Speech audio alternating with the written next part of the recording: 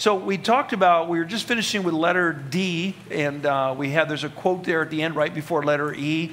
What we are is God's gift to us, and what we make of our lives is our gift to God. And what we're talking about is the gifts of the Spirit. When you got saved, God gave you the gift of the Holy Spirit. He is a gift of God, and He gave you the Holy Spirit to dwell within you. Know you not that your body is the temple of the Holy Ghost, which you have?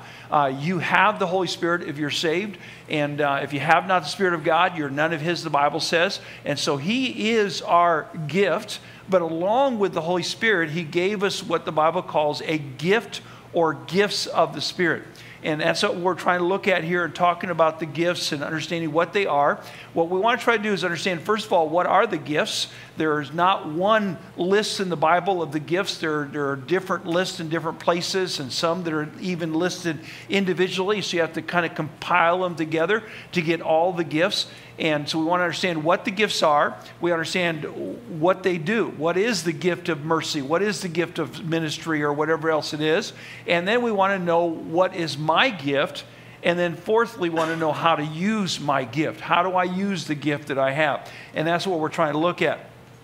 Now, letter E there is what are the categories of the gifts? So we're going to go right into page 9. So if you don't have a page 9, raise your hand. Anybody does not have page 9 and 10 is what you should have as well from last week. We did pass those out last week, and so if you're here, you should have it. Get yourself a binder to keep your notes in so you don't make us keep copying and copying and copying for you. We appreciate that.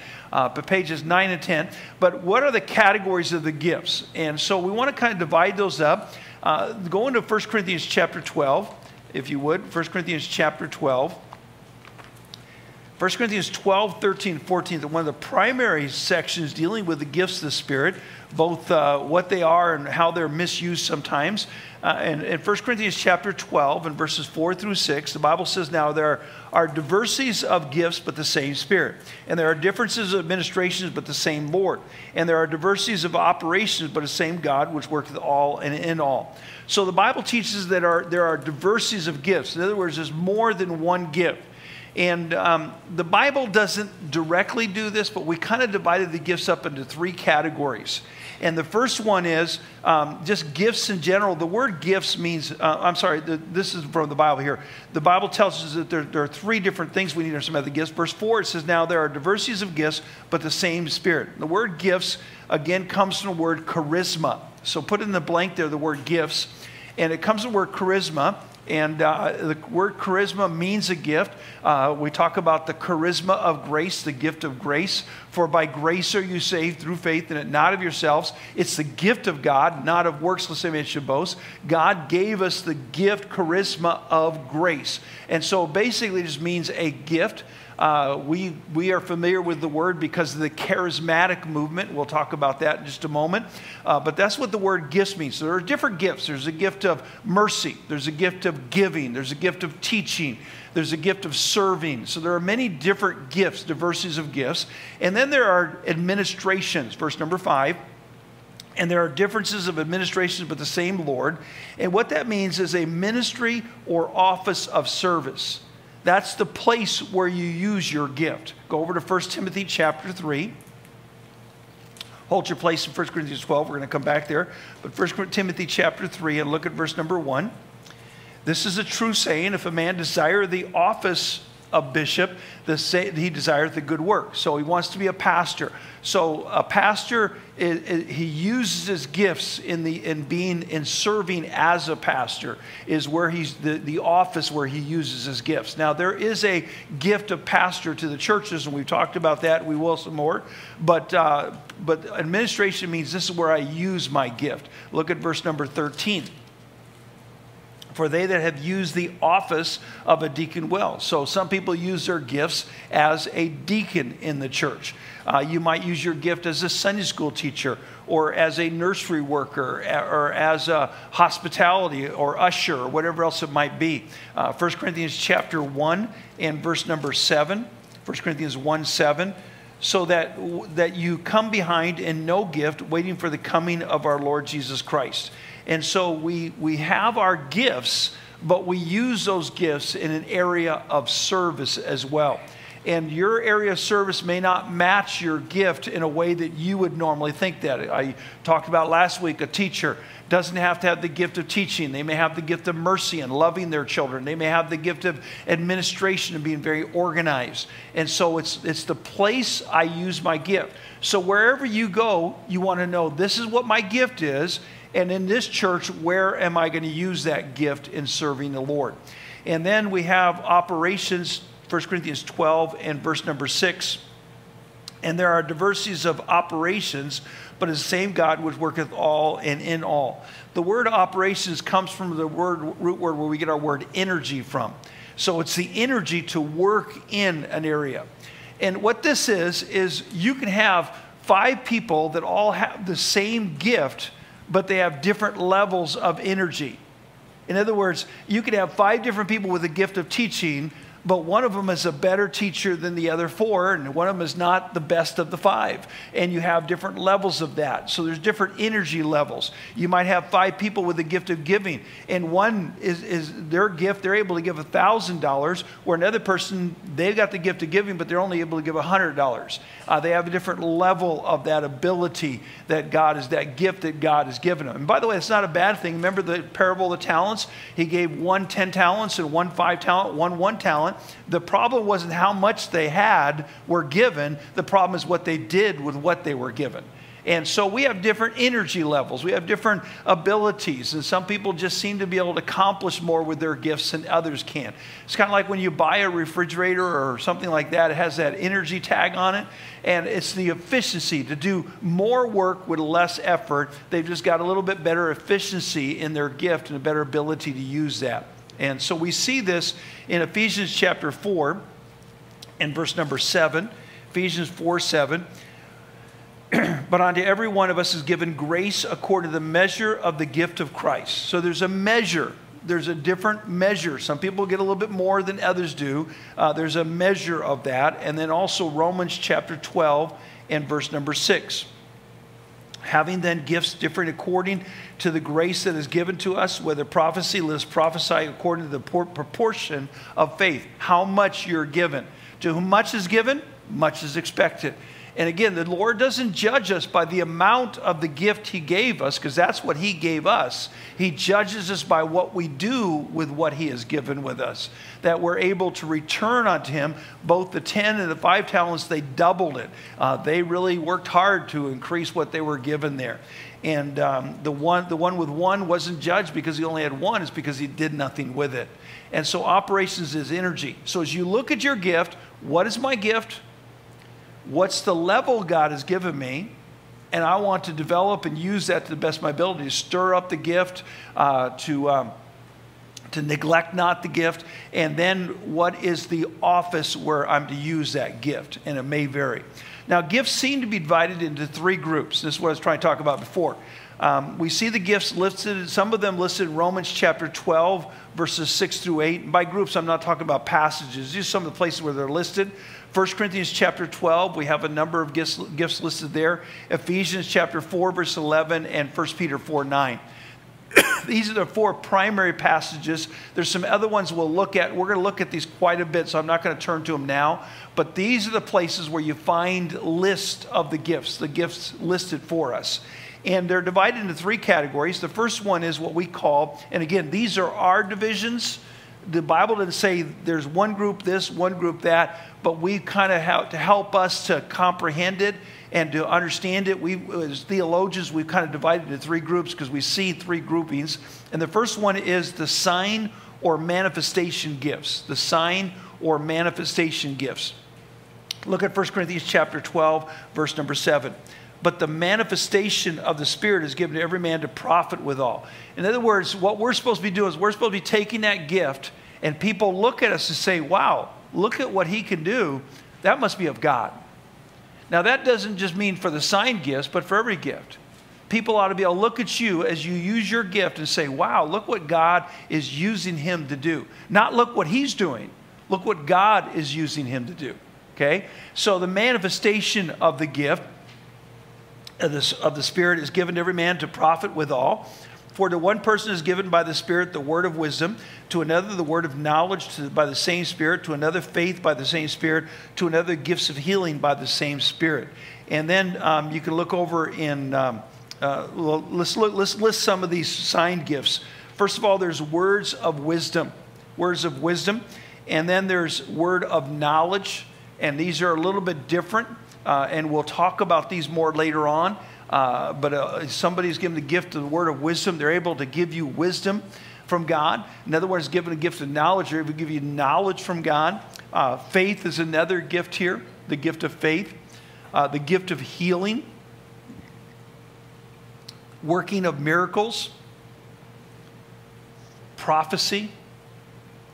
Discerning of spirits. Tongues. And interpretation of tongues. Now, these were all the sign or manifestation of gifts. In other words, God gave these gifts to prove that what he was doing was of God. The primary reason these gifts were given was to say, here's a sign. Here's proving what's happening right now is of God.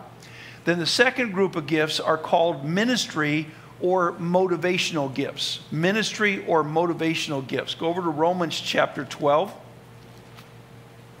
We're all very familiar with verses 1 and 2. I beseech you, therefore, brethren, by the mercies of God, that you present your bodies a living sacrifice, holy, acceptable unto him, which is your reasonable service. And be not conformed to this world, but be transformed by the renewing of your mind, that you may prove what is a good and acceptable and perfect will of God. So God says, now that you've given your life to me, use your gifts. Look at verse number 3. For I say, through the grace given unto me, every man that is among you, not to think of himself more highly than he ought to think, because it's a gift from God, it's not from you, but to think soberly, according as God hath dealt to every man the measure of faith. For as we have many members in one body, and all members have not the same office, so we being many are one body in Christ, and every one members one of another. Having then gifts differing according to the grace that is given to us, whether prophecy, let us prophesy according to the proportion of faith, or ministry, let us wait on our ministering, or he that teacheth on teaching, or he that exhorteth on exhortation, or he that giveth, let him do it with simplicity, he that ruleth with diligence, and he that showeth mercy with cheerfulness. So here we're given a list of gifts, and these are subdivided into two categories. We have the speaking gifts, which are prophecy, teaching, exhortation, and ruling. I'll go over those again. Prophecy, teaching, exhortation, and ruling. Now, if you don't get all these down, I leave my notes up here afterwards. Just come up here and copy what you missed there, okay? But prophecy, teaching, exhortation, ruling. Now, these are not necessarily what you think they are. Prophecy, for example. There is a prophet in the Old Testament who foretold the future. But in this case, I think prophecy is more of the person that preaches. Brother Tozier would have the gift of prophecy. Teaching is different. Prophecy is telling you pretty much what you already know, but convicting you. They speak in such a way it brings about conviction. Where teaching, the person with the gift of teaching, you learn, you understand more from them. And then you have the gift of exhortation and ruling. And the ruling is divided up into two gifts we'll talk about. Then there's the service gifts. The service gifts. And that's administration. Organizing things well. Administration. Giving. Mercy. And ministry. Those four. Administration. Giving. Mercy. And ministry. I'll say it one more time. Administration. Giving, mercy, and ministry. Then the last group of gifts are what we call the office gifts, or they're primarily gifts to the church. They're not so much gifts to us as individuals as they are as God saying, I am giving you this person as a gift to the church. Go over to Ephesians chapter 4 and verses 8 through 12. Ephesians chapter 4, verses 8 through 12. Ephesians 4, verse 8, wherefore he saith, when he ascended up on high, he led captivity captive and gave gifts unto men. Now that he ascended, what is it but that he also descended first in the lower parts of the earth? We talked about that in Christology. He that descended is the same also that ascended up far above all heavens, that he might fill all things. And he gave some apostles and some prophets and some evangelists and some pastors and teachers.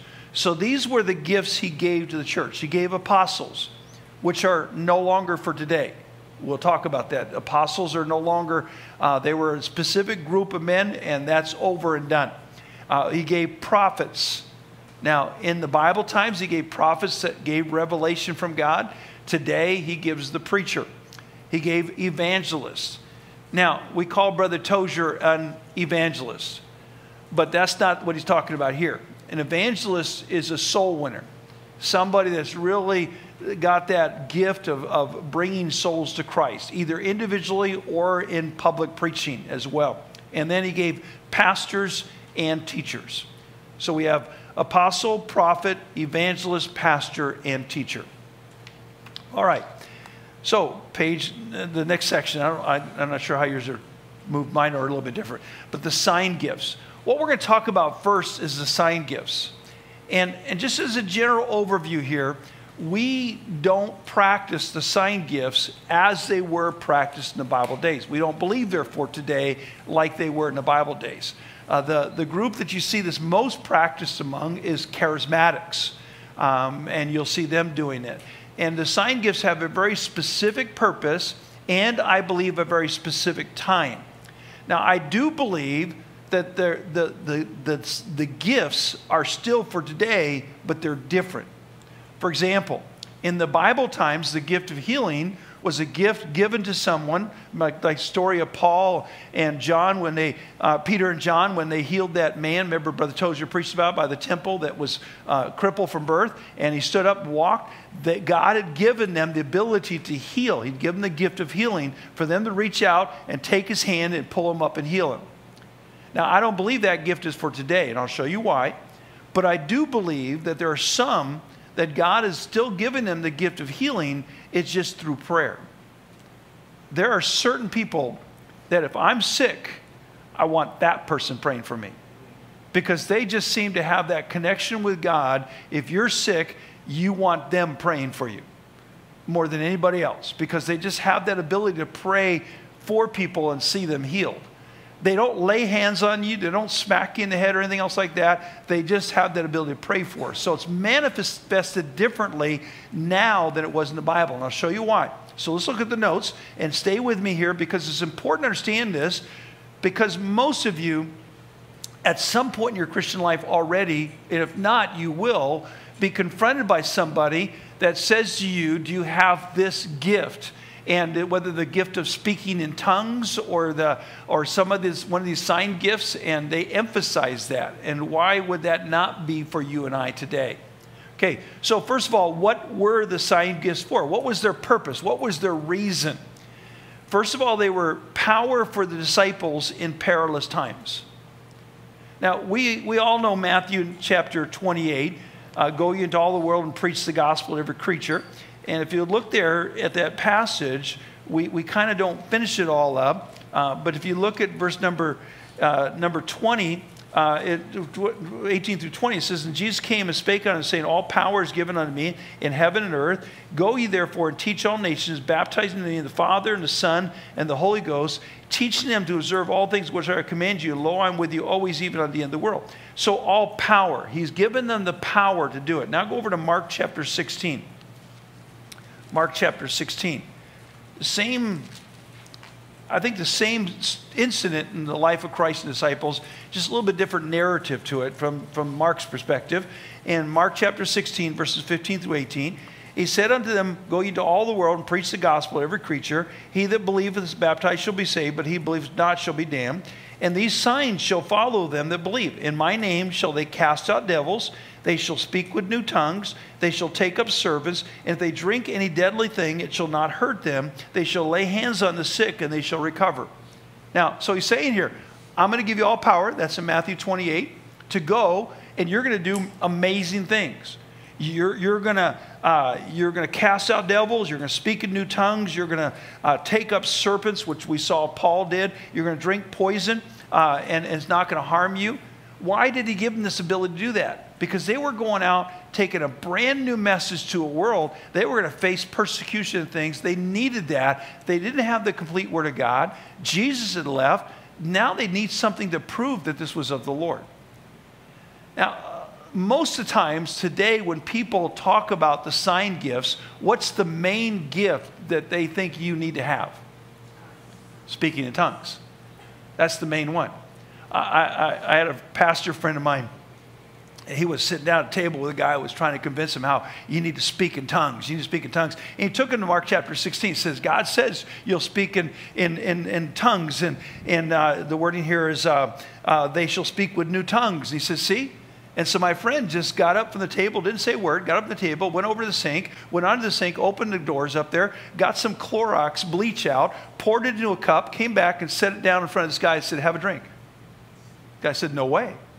I'm not drinking that. He says, you don't believe the Bible then? Because look at the next verse. He says, it says you're going to drink any deadly thing and it shall not hurt them. See, if you're going to take one, you've got to take them all. Down south, they've got some churches, not so much today, but they've had for many years, and there's still some around. They're called snake handling churches. Have you ever heard of those? And in the service, they actually handle snakes because of this verse. Now, that's not what God was telling them to do. And I'm not going to do that. I'll tell you that for sure. I'm not going to be handling snakes. I've done that. I've had a snake in my hand one time, and that's plenty enough, And, if you're going to take one, at least they're honest. At least they take all of it. Now, I don't know if they drink poison too, but this was a very specific promise to a very specific group of people for a very specific time. Because you need some power and you need some proof. See, the power for the disciples in perilous times, and number B, given to prove the new dispensation was of God. Now, those who have been around for a while, you know what the word dispensation means. It's a time period where God deals with saved men differently. There was a dispensation of law where they brought sacrifice to the temple and they couldn't eat certain things and couldn't touch certain things. We don't do that today. Why? Because we're in a different dispensation. And so Jesus brought in a whole brand new dispensation. You tell them to Jews, you don't have to go to the temple anymore. You don't have to bring sacrifices. You can eat unclean things. And all of them are saying, well, how do we know that's of God? And so they need to prove that was of God. And how are you going to prove that? And these gifts were given to prove that this was God doing something amazing, something different. It would be like me getting up in church tonight and saying, God's given me a new revelation. And now he's told me that animals can get saved. So I want you folks to know that when we go out soul winning on Saturday, you need to stop and talk to the dogs and the cats about the Lord too. You need to give them the gospel. Now, you guys would be looking at me about like you're looking at me right now, saying, Pastor, you need to be checked in somewhere. We need to find a new church. You wouldn't believe it. But if I were to bring a dog up here, set it up in a podium and tell these folks how you got saved, that dog starts, yeah, he led me to the Lord on Saturday, and I trusted Jesus Christ as my Savior. If that dog started talking to you, you need to be looking at me like I was a ventriloquist, or you might be thinking, maybe he's true. Maybe that's right. See, it would take a miracle like that to prove it was of God. And for the gospel was just as dramatic of a change. And so they needed to show that this was of God, and they needed things like healing when they healed that man and he jumped up and started leaping around. They needed to have these things that where they could stand up and start speaking in languages that they've never learned. They needed that miracle of God to prove this was of the Lord. Look at Acts chapter 2 and verse 22. Acts chapter 2 and verse 22.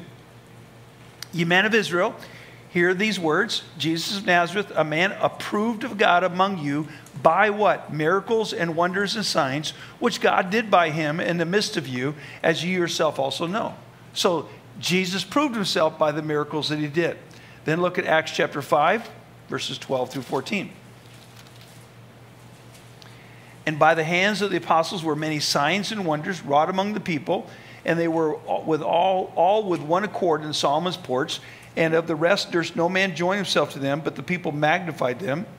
And believers were the more added to the Lord, multitudes both of men and women, insomuch that they brought forth the sick into the streets and laid them on beds and couches, that at the least the shadow of Peter passing by might overshadow some of them. I mean, it was just amazing what God was doing. Then go over to Hebrews chapter 2 and verses 1 through 4. Hebrews chapter 2 and verses 1 through 4.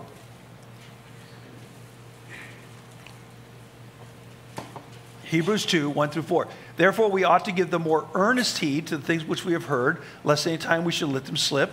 For if the word spoken by angels was steadfast, and every transgression of disobedience received a just recompense of reward, how shall we escape if we neglect so great salvation, which at the first began to be spoken by the Lord, was confirmed unto us by them that heard him? God also bearing them witness, both with signs and wonders, and with diverse miracles and gifts of the Holy Ghost, according to his own will. Now, I want you to notice something here. First of all, he said, how was the gospel confirmed? By the signs that they did. But notice how it says that it was confirmed unto us by them that heard them, God also bearing them witness. See, it's no longer necessary today, and we'll show you why. It was necessary for them, but it's no longer necessary today to prove that this is of God. So it was given for power. They were in a very perilous time, dealing with persecution and the possibility of death. It was given also for proving this was of the Lord. Number B, why aren't the sign gifts for today? Okay, there's three basic reasons we don't believe they're for today. Number one is because they were given for a transitional period. We saw this in Acts chapter 16. They were given for a transitional period. Those of you in the military, doesn't the military love to make changes about every 3 to 4 years? It just seems like they get one set of rules in, and all of a sudden they say, now we got to do it differently. Like they got all these new uniforms coming out. And so it's amazed me too, by the way, the Army's new uniform is the old uniform. You know, they're going back to what they were. But what do they do in the transition? During the transition period, you can do a little bit of the old and a little bit of the new. During transition period, there's certain things that they allow and they do that we're not going to do once the transition is complete. You have to remember that Acts is a transitional book. Much of the books that we read in the New Testament, 1 Corinthians, 2 Corinthians, they're all part of the transitional period, and not everything that was done there is going to be done today. So there's certain things like the gifts that were given to transition from the Old to the New Testament that are no longer in use today. They were just for the transitional period. And then number B is because the Word of God is now complete. Go to 1 Corinthians chapter 13. 1 Corinthians chapter 13. Look at verses 8 through 10. 1 Corinthians chapter 13 and verses 8 through 10. Charity never fails, but whether there be prophecies, they shall fail. Now, that doesn't mean they're not going to come true. It means they're going to stop. Whether there be tongues, they shall cease. Whether there be knowledge, it shall vanish away. For we know in part, and we prophesy in part, but when that which is perfect is come, then that which is in part shall be done away. All right, a couple things you need to see here. First of all, when it talks about, in verse number 8, that prophecies fail, tongues shall cease, and knowledge shall vanish away. For both prophecy and knowledge, the Greek word used means they come to a stop. They're going to come to a point where this is it, we're done. With tongues, the idea of that word, it will gradually fade away. It's going to gradually end. It wasn't an abrupt stop. So the prophecies and the knowledge stopped at a certain point. Tongues just kind of died out. Now, why is that important? Look at verse number 9. For we know in part and we prophesy in part, but when that which is perfect is come. Now, what does it talk about? What is that which is perfect? Most people say it's Jesus, but it's not, because Jesus is not a that. He's a he. It was talking about Jesus. It was saying when he, which is perfect, is come. See, a lot of people read this verse and say, well, when Jesus comes again, we don't need these things anymore. But that's not what we're talking about. He said, when that which is perfect has come, the word perfect can also be translated as complete. We know in part, we prophesy in part, but when that which is complete is come, then what does it say there? It says, then that which is in part shall be done away. I don't need a prophet to get up. You don't need me to get up on Sunday and say, God gave me a dream last night. Let me tell you what he wants you to know. You don't need that anymore. Why? Because you've got the complete Word of God. We don't need prophets. We don't need people with a gift of knowledge to be able to tell you this is what God wants you to know, because we've got all the knowledge we need right here. So it's complete. So it's not talking about Jesus coming again. It's talking about when that which is complete is come, when we have the full Word of God. So once the Word of God was complete, these gifts are no longer necessary. I don't have to prove it. I don't have to bring a dog in here and say, look, this is God. He can tell you how you got saved. I don't have to prove what the Bible's already proven. The Bible's enough. It's a sure word of prophecy. I've got everything I need right here to prove that this is of God.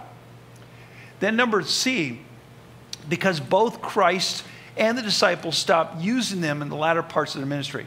You study the Gospels, you'll see Jesus did a bunch of miracles early on in his ministry, and then he stopped. Didn't even do any more miracles. He just started preaching. And when he started preaching, people stopped following him because they wanted the show. They didn't want the Word of God. He did a couple miracles right before he died, but most of his miracles were done in the early part of his life, and then they stopped. Same thing with disciples. You read the book of Acts, a lot of miracles in the early part of the book of Acts, none in the latter part.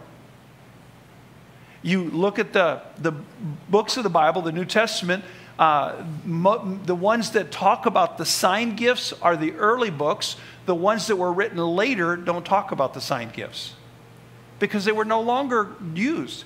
They used them to begin with to prove this God, but there came a point that says, you know what? We don't have to prove ourselves anymore. You ever try and deal with somebody and you say to them something like this, how many times do I have to prove myself? I proved to you that what I'm saying is true. I don't need to keep doing it over and over again. And the proof was there now in the testimony of souls being saved, lives being changed, of the Word of God being completed. Don't need this anymore. And so we believe it's over, it's ended, it's no longer necessary. But there are groups of people today who do practice a form of the gifts of the Spirit, the sign gifts, mostly the speaking in tongues. Some churches do healing services. Some say they do miracles, where they can they call on God and a miracle happens or things like that. A lot of them are clearly charlatans. Been proven that way. A lot of those TV ministries, they had journalists go in there and they recorded them with microphones and people finding out beforehand what was going on and fakery and all this kind of stuff. There was clearly some fakery, but there were some clearly things that, hey, wow, that looks real. What is this? Is this really of God? And it's mostly part of what we call the charismatic movement, but not exclusively that.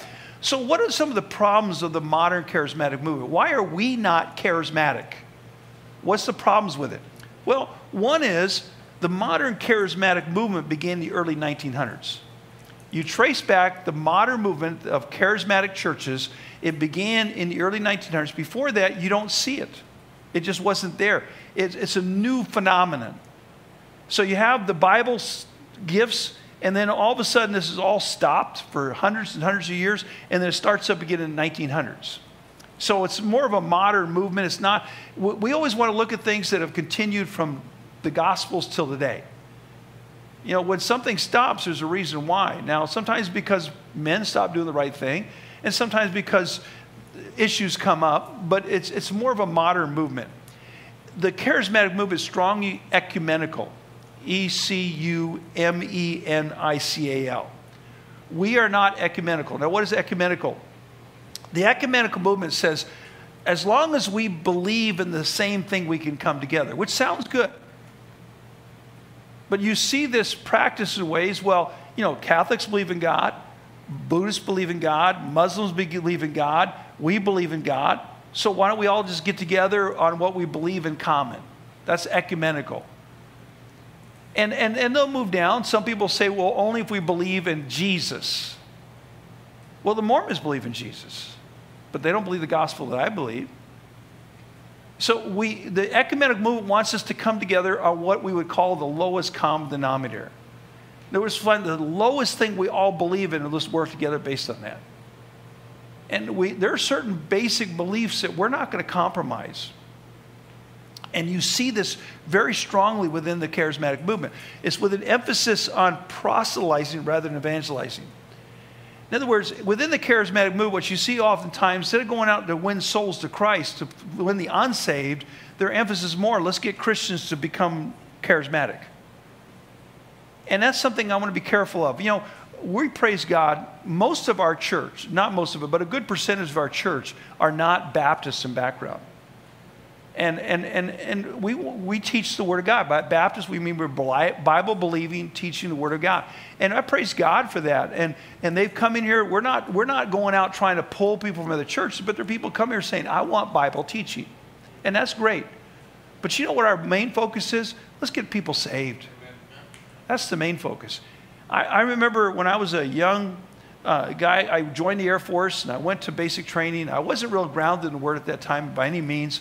And I got to my school, and a couple of guys came to me and says, hey, you ought to come to this retreat with us. And they brought me to this retreat, and the whole weekend was about getting me to speak in tongues.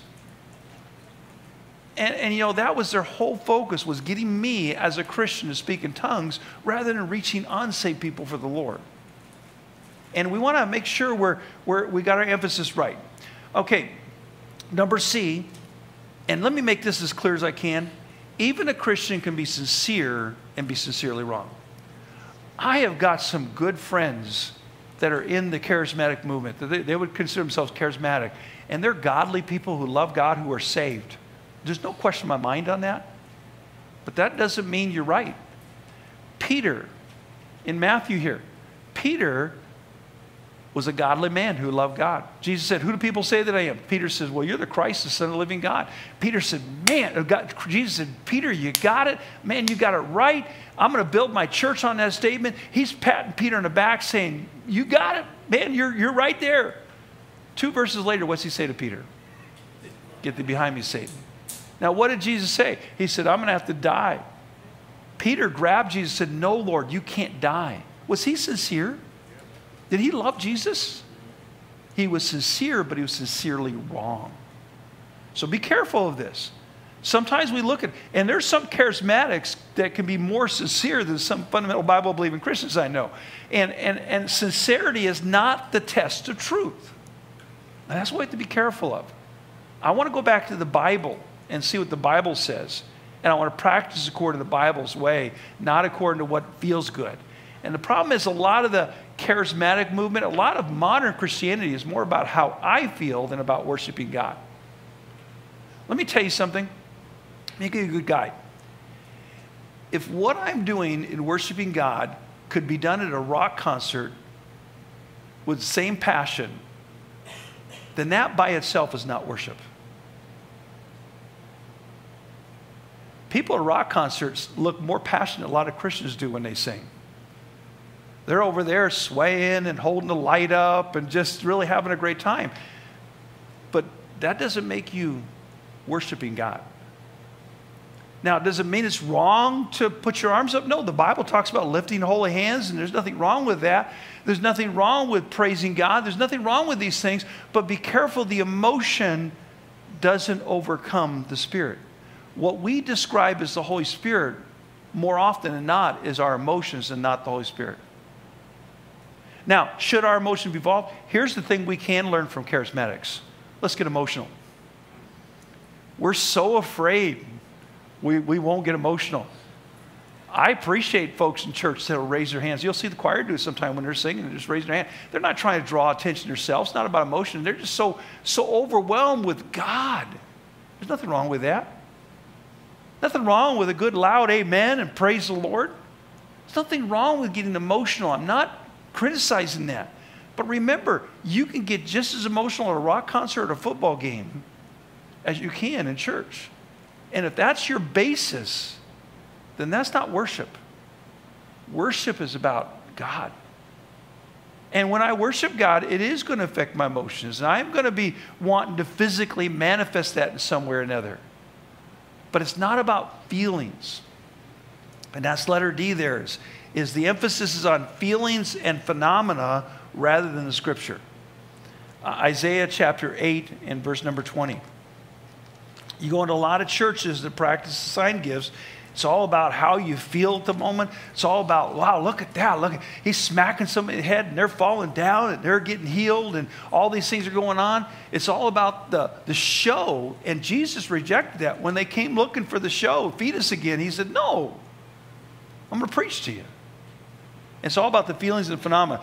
Isaiah chapter 8, verse 20, to the law and to the testimony they speak not according to his word is because there's no light in them. So when they start telling me these things, I want to say, show me the Bible.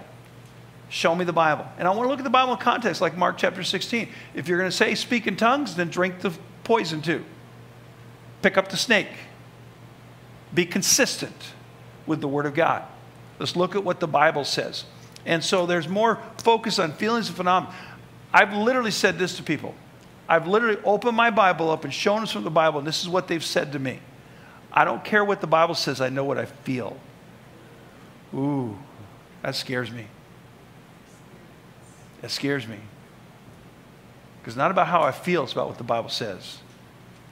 You can feel the right things and not be doing the right thing. You can feel perfectly fine and be dying of cancer. Or you can feel terrible and sick and there's nothing wrong with you. So be careful of feelings. Nothing wrong. God gave us our feelings. He gave us the emotions. And if God does not affect your emotions, there's something wrong with you. And you ought to want to shout. You ought to want to praise the Lord. You ought to want to physically manifest yourself towards God.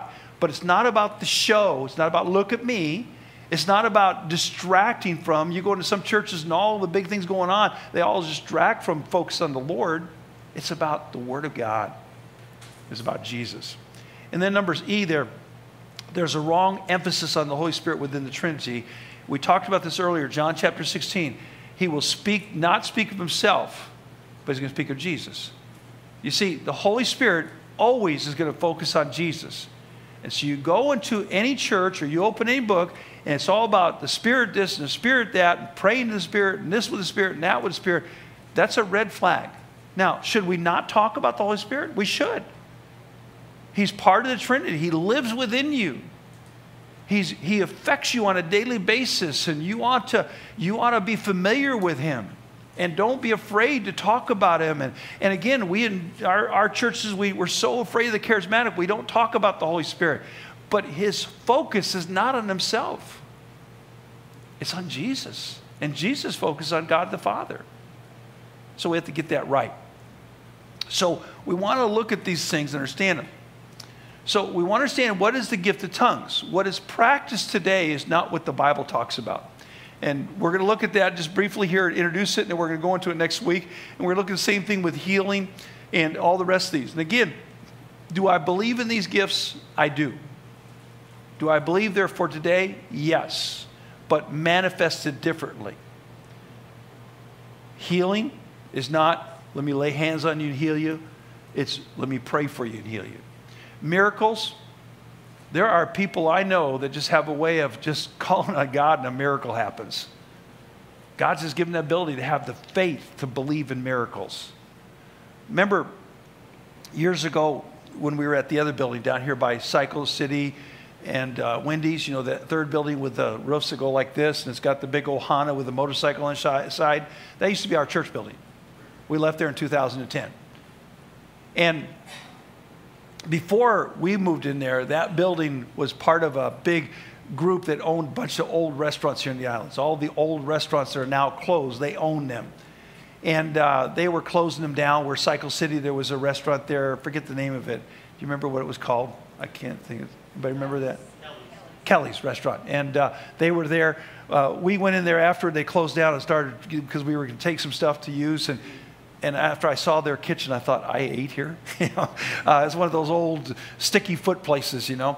And they had a bunch of restaurants like this. And the building we were in was used for their offices and all their storage. Well, it was empty for a couple of years, and they got some homeless in there and caused some fires and stuff. And this whole corner was empty for quite a few years. And we were looking for a building. We were meeting at school time looking for a building. And I went over to ask about the building, and they said, yeah, it's for sale. Or it's a leasehold land, but we'll sell the property to you, but you have to pay the lease. And we'll sell it to you for $300,000, and then you have to pay $33,000 a month. And I said, well, it's nice talking to you. And I left, and we went looking for other building. We looked and looked and looked and couldn't find anything. And one day there was this Korean lady in the church at the time. Her name was Suki. Suki had a wonderful testimony. She had grown up in Korea during the Korean War, never got to go to school because she was a child during that time. There was no school during the war. Moved here to America never learned how to read Korean or English, married a guy that was a drunkard, miserable life. She got to the point, she said, I'm done. She decided to commit suicide. And as she was getting ready to commit suicide, she saw this thing about a church, and she called the pastor up, and the pastor led her to the Lord over the phone, and she got saved. And the pastor gave her his Bible, this King James Bible. Suki can't read, but she loved that Bible because it told her about Jesus. And she would just sit there and hug that Bible. And she said, God, I want to read that Bible. I want to read my Bible. And so she would open the Bible up, and she would look at it. And she never took a class. She never did anything learning. She would just look at it, and she just said, God, I want to read my Bible. And God gave her the ability to read. This is miraculous, her testimony. Now, she had to put some work in there and some effort, but she started reading her Bible. Now, she'll tell you, I could read my Bible, but I couldn't read a newspaper. I couldn't read any of the books, but I could read my Bible. Her husband was a drunkard. He would come home to shower and go back out again to drink and gamble. He was home showering one day, and he heard Suki. The way she would read out loud. And so she was reading. Now, again, she's reading the King James Bible. You tell me, Pastor, I can't understand the King James Bible. You talk to Suki. Her husband, I'll tell you that story later, but her husband heard her reading out loud. Says, Suki, what are you doing? She said, I'm reading my Bible. He says, you can't read? She says, I can read my Bible. He said, no, you can't. He thought she had memorized verses and was acting like she could read them. So he said, read me a verse. And she read a verse. He says, okay. And he turned the page. He says, read me that verse. And she read the verse. He turned the page. Read me that verse. And she read the verse. And he couldn't believe it.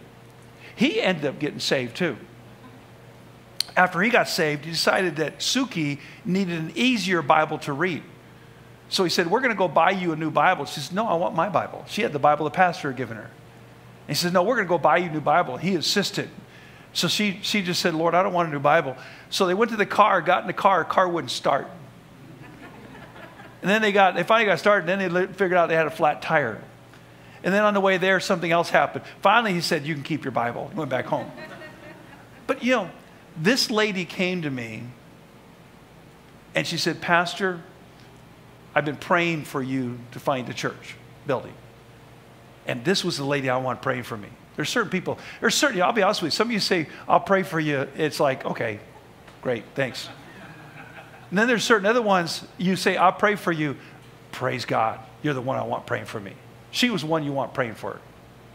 She had a gift. And she said, Pastor, I'll pray for you about it. I said, Suki, pray about this. So she prayed about it. She came back to me about a week later. She said, Pastor, what about this property over in the corner? She was telling me about the property over here.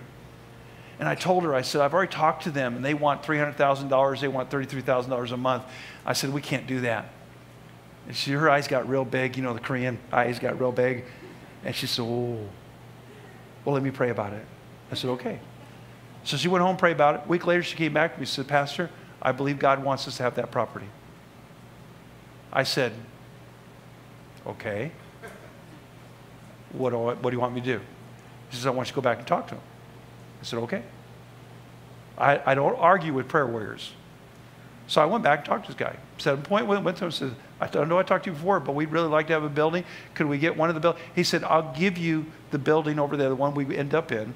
He said, I'll give that to you for $10,000 a month, but I'll give you 2 years of free rent, and you can have that building. Now, we had to do some work and stuff like that, but we got the building, and God did a miracle. And that is the gift of miracles. Suki had that gift. Nobody else could have done that except for her, because God gave her that gift to have the faith that I couldn't have. I would have never gone back and talked to them. No way to happen. But God used a prayer warrior with the gift to have faith to see God do something. She didn't go out there and say, Lord, call down the fire of heaven on these people until they lower the price. She didn't do anything like that. She just got down on her knees and prayed and waited for the Lord to speak to her and just followed the Lord's leading. You know what? That's a lot better miracle than the Lord called down fire from heaven, because the glory goes to God, not to Suki. And that's what I believe the sign gifts are for today. You know, if the gift of tongues were today, I took Aaron out to lunch today. The Chinese family, this refugees from China, they fled because he was number 4 on the arrest list. Praise God that God's provided for them amazingly. They're getting refugee status, starting down that process. They're moving to the mainland. Took them out to lunch today. Took Nathan Ching, who's a missionary to Chinese people here in Hawaii, and with me to talk to them. And they're sitting there going back and forth in Chinese, and I'm saying, Lord, it'd be nice to understand what they're saying. But I couldn't understand a word of it. It would have been nice if I had the gift of tongues or the gift of interpretation, but that's not for today. If it were, why does God make the missionaries take so long to learn a language? Nathan will tell you he had to work hard to learn Chinese, and he's still learning. Now, God has given him a gift to learn it, because I don't have that gift to learn that language, but it's not in the same sense it is in the Bible. And that's what we need to understand. So we're going to finish up looking at these sign gifts, and we'll go fairly quickly. We're going to look at them, try to understand them a little bit. Then we're going to look at how they apply for today, and then from there we'll get into the gifts, the other gifts as well. So stick with me, but it's important because every one of you, if you have not been, is going to be confronted with the question, especially, have you spoken in tongues? That's just, at some point in your Christian life, you're going to be confronted with that. And you got to know what you believe and why. And then, why do we not have these other gifts? Why don't we have healing services or things like that? And why is that not for today? So we need to understand that in order to understand the gifts as a whole. And that's what we're going to try to go with, all right? So I hope it's been helpful to you. And if you've got questions here, this is one of the areas I don't want to offend anybody. And again, I'm not here to put down the charismatics. They put us to shame in so many ways, in so many areas. We can learn so much from them. But Bible is Bible and truth is truth. And I want to learn from them, but I want to do it the right thing in the right way.